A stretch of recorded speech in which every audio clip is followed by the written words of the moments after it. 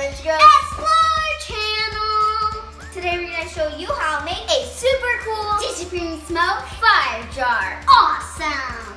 But you definitely need your parents' permission. In fact, don't even try this at home. Oh no! Using a glass gallon jar, rubbing alcohol, a lighter, and a rolled up piece of paper. And then fire extinguisher. That way you don't burn your house down. Okay, let's get ready. The first thing we're gonna do is fill our jar up with smoke. Oh yeah, baby.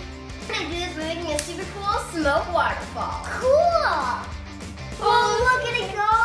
Look at it. It's a smoke fountain. Whoa. Look how fast it's going. Looks like a low stream. Whoa. You can't even see my hand. Look at that. Whoa. We filled up the whole entire jar. Wow. Awesome. And we're pouring our rubbing alcohol and mix it around. Awesome.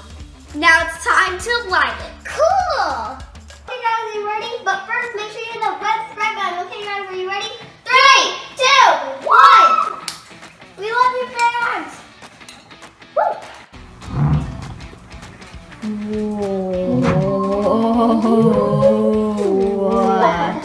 Hey guys, that was awesome. Now we're gonna do it one more time. Okay guys, are you ready?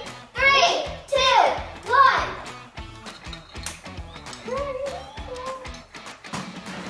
Whoa! That was awesome! I love that noise. It was like, woo! Yeah. I love the disappearing smoke that went inside it. Now it feels kind of warm. Yeah, it's like a magic trick.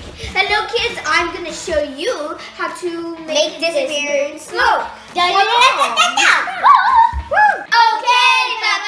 Thanks for watching our show. Subscribe to our channel. Bye-bye.